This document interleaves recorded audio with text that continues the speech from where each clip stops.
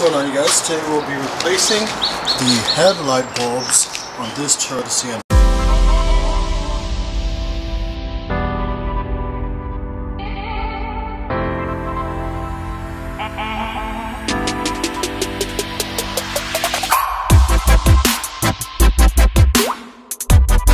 So you're going to take your headlight, you go back here, you're going to look for this.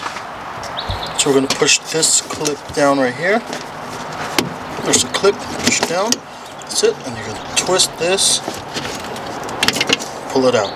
That's how you take out your light bulb. Once we got it removed, we're going to take our new bulb, and insert it in, get the holes lined up, or the prongs lined up. I know I'm struggling here.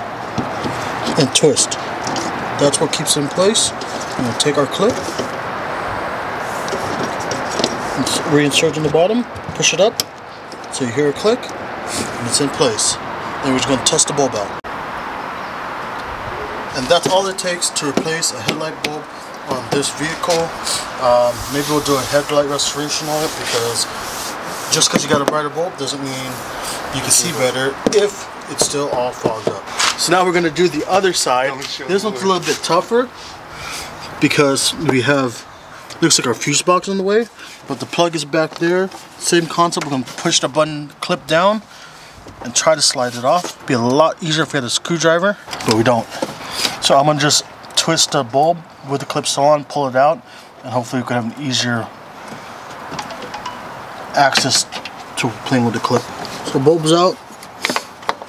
I'm going to move the clip over here so I can use two hands on it and not touch the battery and electrocute myself, and take out your bulb.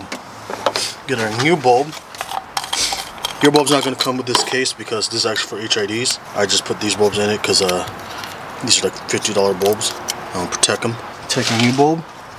Since we know we're going to struggle, we're going to clip it in first. Fat old hands for this. You heard it clip. I'm just going to put it back.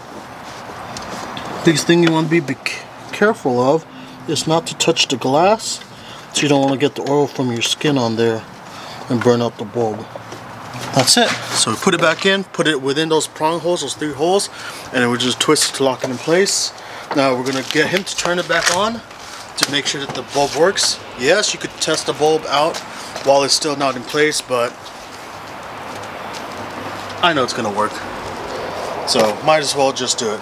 Again, this headlight needs a restoration. We might do that, we might not, depending on how we feel.